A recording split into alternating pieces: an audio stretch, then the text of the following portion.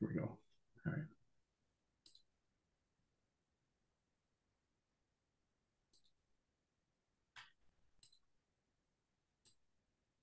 Okay, so as a reminder, we were in the midst of chapter 3, and we did the first bullet here. We learned basically some things about solving on overdetermined systems by looking at the pseudo-inverse or the normal equations. But now we're going to learn about QR factorization a little bit and determine how we can apply that to these overdetermined systems. So that's section 3.3. First, some definitions we went over. Two vector, I mean, these are probably this is kind of like a linear algebra review a little bit, but also a little bit about terminology that the book uses that may or may not be the same as terminology you're used to. For example, they call two vectors that are orthogonal. That one we all know. In this particular inner product we often use, U transpose V is 0, then there's a orthogonal. In some sense, they're at right angles, right? And if they're orthogonal and also have unit norm, then we say it's orthonormal. And they define this concept in ONC, which I think stands for orthonormal collection, is a matrix whose columns are orthonormal, or an orthonormal collection. So the idea is that it could be a rectangular matrix, so it's not going to be what they normally would call an orthonormal matrix because it's not a complete basis set, as it were, right? If it's a tall rectangular matrix whose columns are orthogonal, those vectors won't span the entire space of the number of the dimensions that are number of rows in that matrix. So there's a special term for that, orthonormal collection of matrices. So if a matrix is, I guess I forgot to put the word ONC here, but properties of an n by k ONC matrix are that it has some of the similar properties that you'd expect, like Q transpose Q is an identity matrix, but it's a K by K identity, smaller one, or excuse me, bigger one. Yeah. And it has the property that when it's applied to any vector, the norm of the matrix applied to a vector is just the norm of the vector. And from that, you can easily get the idea that the matrix norm,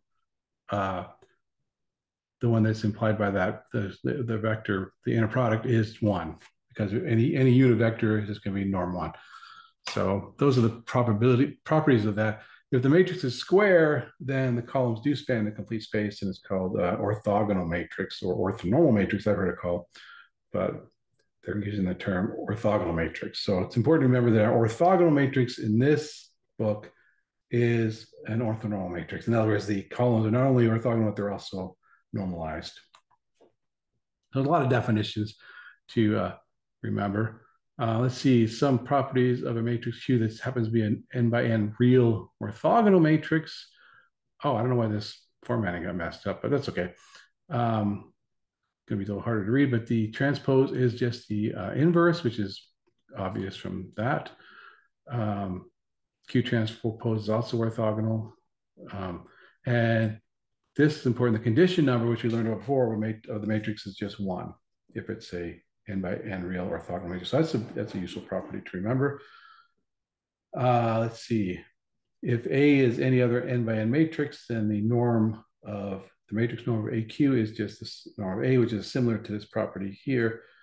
And finally, if U is another orthogonal matrix, then the product of two orthogonal matrices, another n by n orthogonal matrix, and the product of those two will also be orthogonal, and that's less obvious, and I didn't think about how to drive that. Might be an exercise, I don't know.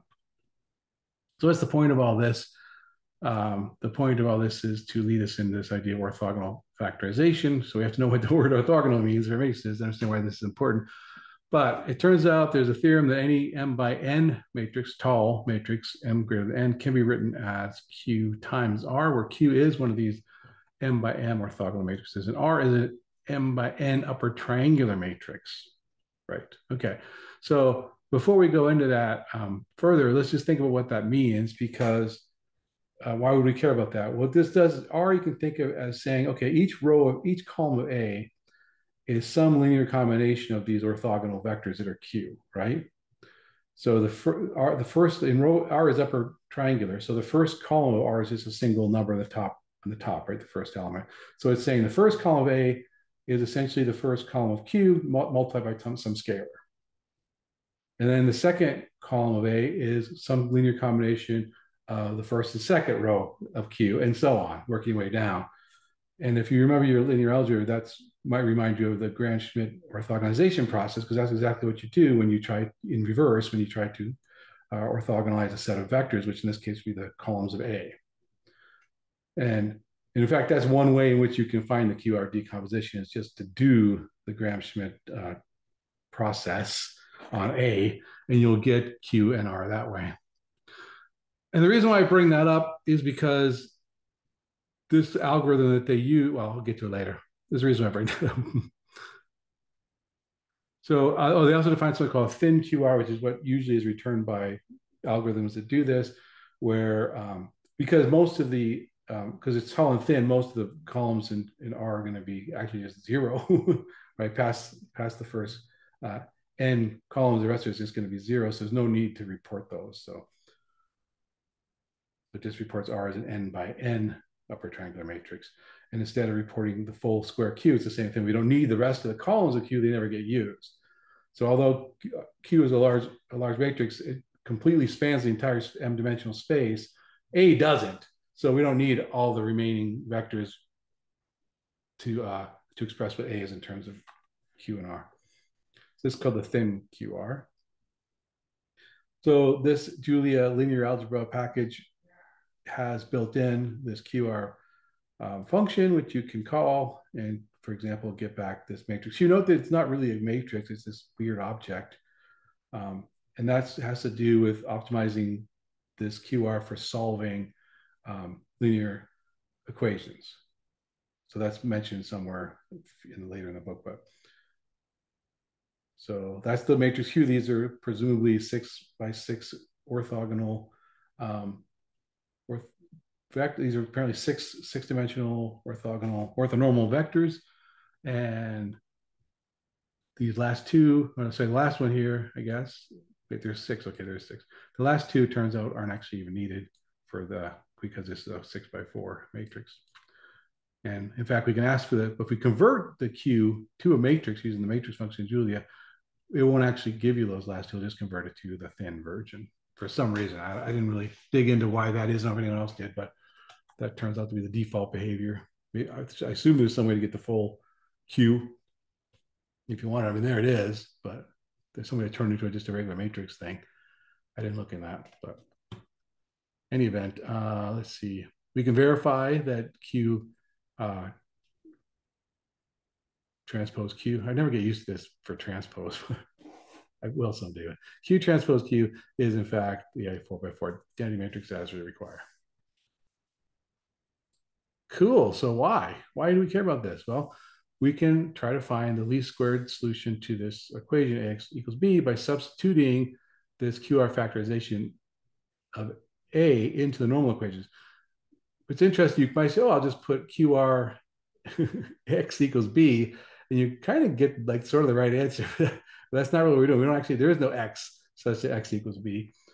We have to use the normal equations here, right? But now we're going to put in for A, QR, right? So A transpose is R transpose of Q transpose. We just substitute it in, right? And then the Q transpose Q is identity matrix that cancels out, and we're left with this. And then finally, as long as they show in the book, or they state, I forget whether they show it or just state it and it's an exercise, but point is, as long as A is not rank deficient, then we can invert the R here and get rid of these R transpose in front, and finally get this nice little matrix, this little equation that says that for the least squared solution, this is a property that holds for X, that Rx equals Q transpose B. And now this is something we can solve with our back substitution. If we have R and Q, we can just take Q transpose applied to B and then do back substitution, because this is upper triangular, to find the components of X, right? Because R times X, this right here turns into just a set of equations with the bottom one. It's just a simple equation, and we just back substitute it back up. You remember how that works from chapter 2. In fact, in chapter 2, we defined a function called back sub. We can just use that and define our own least squared solution thing this way. We just call QR. Now we're using the Julia QR. We didn't define that yet, but we're going to call QR and just calculate Q transpose B and then back substitute and we get X. And it works. Just to check, remember in the last week we had that demo that went weird where when we used when we did with Julia with the normal equation or when we use the backslash with the normal equation or with just the straight equation ax equals b, it turns out that in both cases the errors are small. So there was some weirdness. But when I use that function that we defined back then, I can't remember what it's called now. Anyway, they used the pseudo inverse in some ways. It had a big error. Now let's see if this now can get a small error using this factorization. And in fact, it does. So that seems to work well.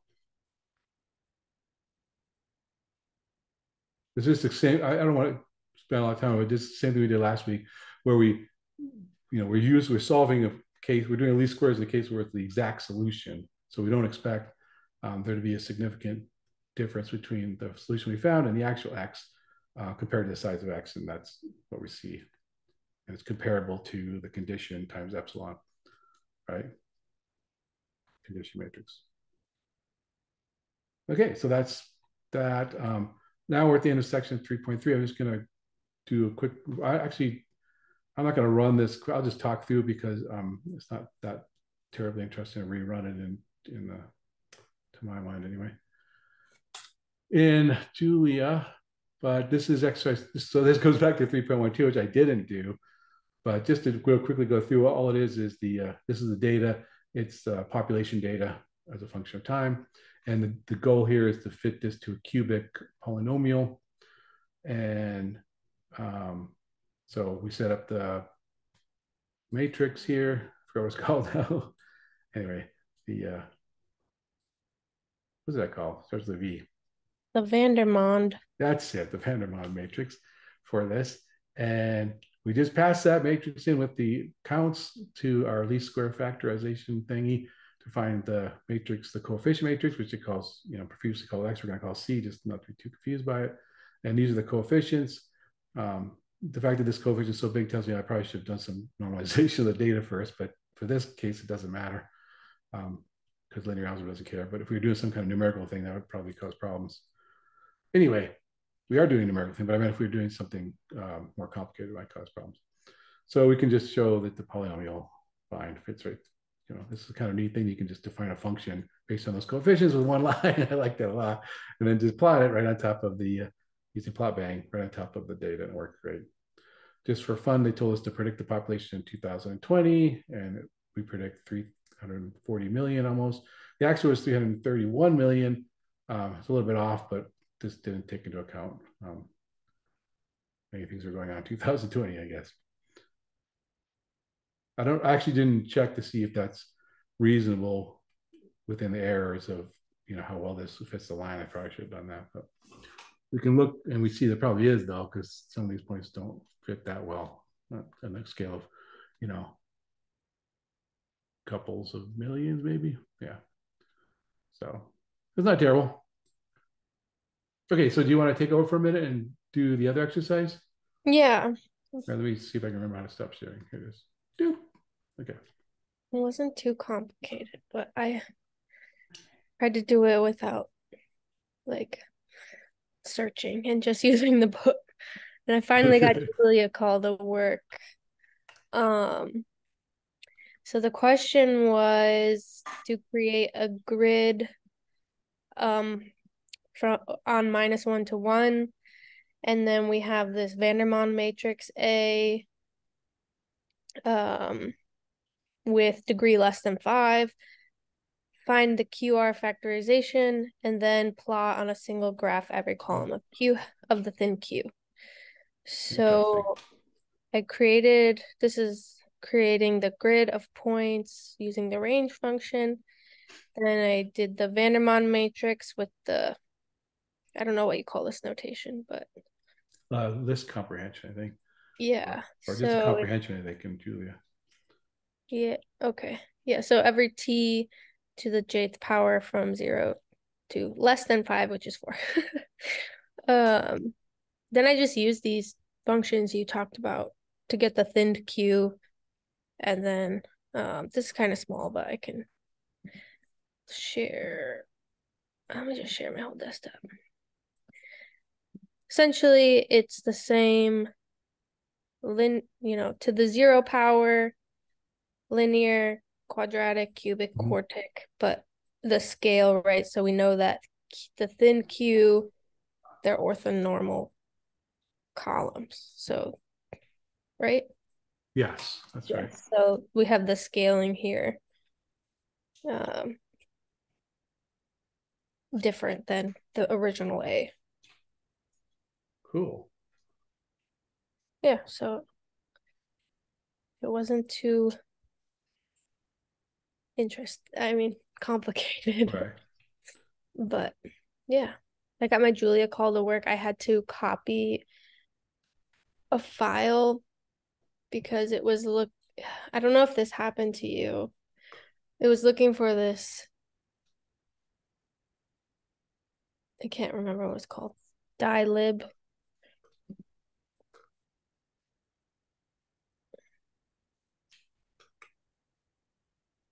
I know there was some problem. I forgot what it was. Yeah, so first I had to give it the right path, and then I had to copy a file. Yeah, this. So my file was actually called 1.1 point dilib, and the Julia call looks for 1 point. So I had to someone online just said, okay, yeah, just make a hack copy of was it. just to copy it. So yeah. But I'm not sure I like working with Julia Call. I mean, it's good for like if you're writing documentation or something, but I think for like experimentation is not that great because you don't have like a terminal, or so you don't have like an interactive shell to work with Julia at the same time and the rest. And like So you said, every I use time it. if you render, you have the startup. Yeah. Well, that I can't avoid, but at least I think I can get a better interactive experience if I use the notebooks or something. I might use the notebooks for the next time I have to do it. Yeah. And I think I can render the IPy NVDs to R Markdown or to QMD using Quarto. I believe I can reverse that. I'm gonna try that. So I can work with the notebook and then convert it Yeah. using the rendering, but we'll see. And then shove it back in the book. And I guess the only other thing was when I put it in Quarto, I had to put a semicolon after all the plot Yes, I found that too. Yeah. lines, or else it was like Same, increments. yeah, same thing in R Markdown too. Which I'm right now in R. This is actually in R Markdown what I'm using right now because it's supposed to go in the book eventually as soon as I turn off all the executables and. Yeah. All right, let me go back to sharing again. If I can find the button. I always have trouble finding this stupid thing. Here it is. It's probably when you use like different systems all the time. Like some of my meetings are using Teams, which I can't stand, but then I get used to that and I forget how to use Zoom. So it's always fun. Okay, so this is where we were. Now the next section is about how to compute these QR factorizations. And now, as I said before, you can do this with the Gram-Schmidt process, which I try to make clear by just thinking of what QR is when you multiply Q orthogonal matrix times R, the upper triangle. What it's actually doing is just computing A from linear combinations of that orthonormal vectors in Q. Now, this section of the book goes through how to do this in a very mechanical way using these householder reflections. And I don't know about you, but I had a heck of a time keeping this in my head going through this, trying to think about what it's doing. The book goes through pretty carefully an example of this. So I just going to say that, hey, it's basically doing Gram-Schmidt, but mechanically. That's my synopsis of that section of the book. I do want to call out these householder reflections by themselves because I think they might come up in handy for other things. And basically what it is it's a matrix is a form of identity matrix and you subtract off 2VV transpose. So what it does is it takes the component of whatever vector you're applying P to, right? Finds the component of that with along the V direction and then multiplies it by V again, and it takes 2 times that. So that what that ends up doing is reflecting that component of X across the V, the hyperplane that has a normal vector V. That's the picture they show in the book. it's not totally obvious to me why that works. So why that's useful for, well, you can kind of see how that would be useful in doing the Gram-Schmidt, because you need to subtract out the parts of the vector that you already have from the new vector to get it orthogonal, right? That's basically what you're trying to do. Remember the Gram-Schmidt, you start with the one vector, that you normalize that, then you say, okay, this next vector, I need to take away the parts that are parallel to that first vector, so it's orthogonal to that vector, and you continue along that process. So I kind of get that, but I really had a hard time following this whole process through. But essentially, they said, look, we have a vector z, we can choose some v so that p reflects z onto the E1 axis, where E1 is our first orthonormal vector that we're using. This is just like the first step, right? And so, and the vector that can do that is this vector, which they describe, like I said, show how you find that detail. But if you just plug this in, you'll see that it does in fact work, that this vector does that job. And but like I said, I don't tend to go through that whole process because I don't know how I can explain it, because I don't think I fully understand, which I apologize for. But I think if I were to sit down and really work through it, I might understand it. But I only have so much bandwidth to go around. So, but the book does describe the process in detail, and I think the essence of the idea is to use this vector P to successfully turn the matrix A into R, right? And then the orthogonal projection matrices themselves form that matrix Q. That's my quick summary. If that's if you need more, good luck. Just kidding. Hopefully, there's no quiz, so we don't have to worry about that. One last comment that the book makes is that when you do the least squares, you only need to actually compute Q transpose B, so you don't need the full Q, and that leads to this so-called Q-less factorization. And Julia captures that with that strange type that returns, that QR compact WYQ that we showed before. And that object contains more information to help it efficiently calculate this Q transpose B, essentially. And I don't know what that information is, but it kind of talks about in the book, if you look through the algorithm, it says, oh, it just saves the parts in this step and this step. And I'm like, okay, fine. I'll believe you.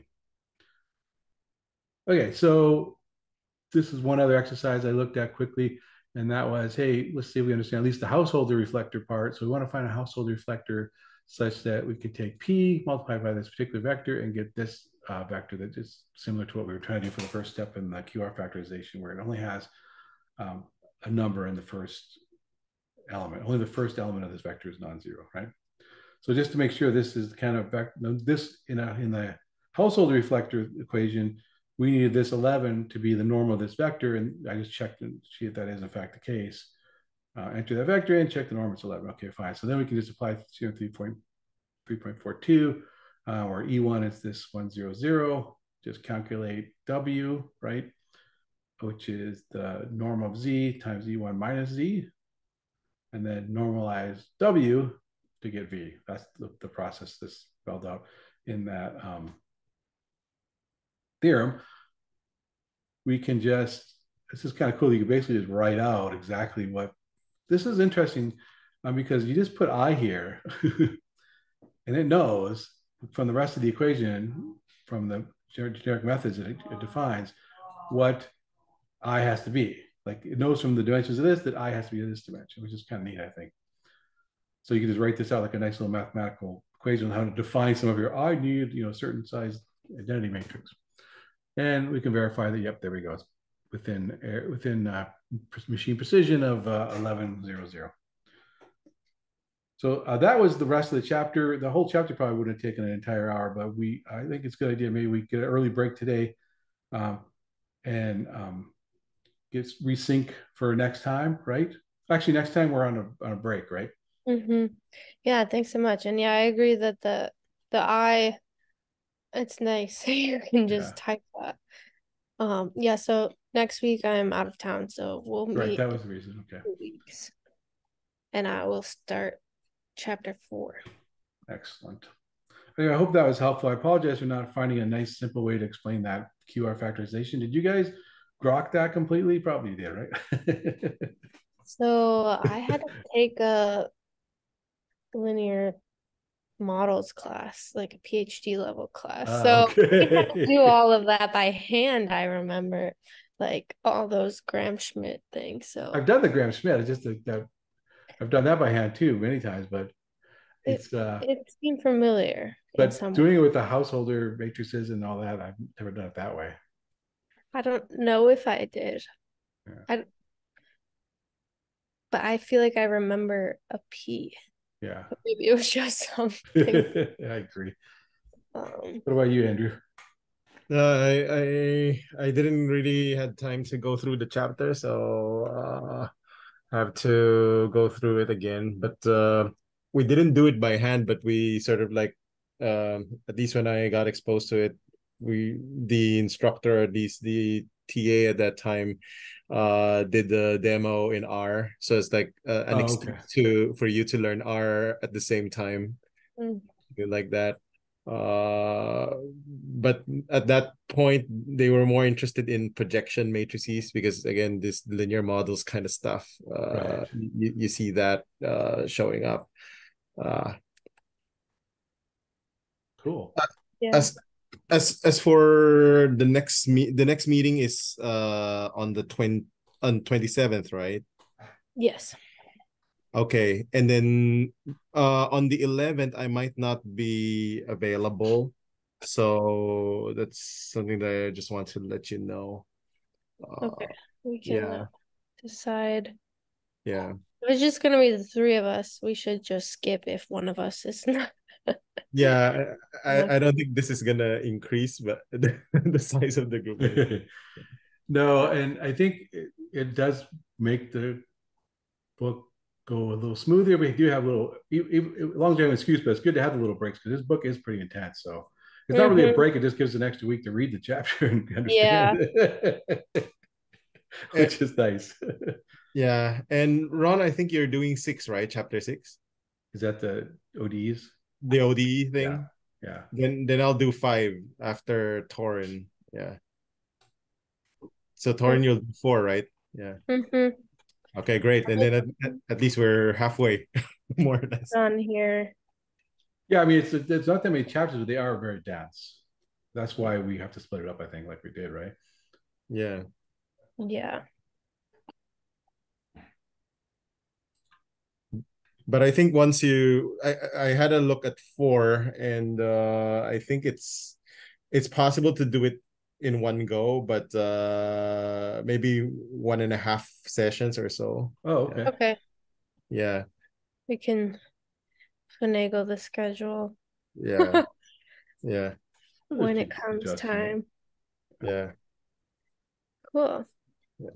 The harder ones will be the next few ones. Like I don't even know what Krylov or Krylov methods Mhm. are. So Yeah, nope. yeah, so those will be particularly challenging. Yep. Yeah. Yeah.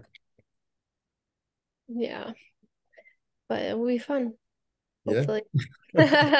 Hopefully. Hopefully. Yeah. Okay. All Great. right. Thanks, All right. guys. Don't, Thanks for Thanks, going everyone. through that, Ron. Okay. See you in 2 weeks. Yeah. Yeah. Have a Take good care. one. Bye-bye.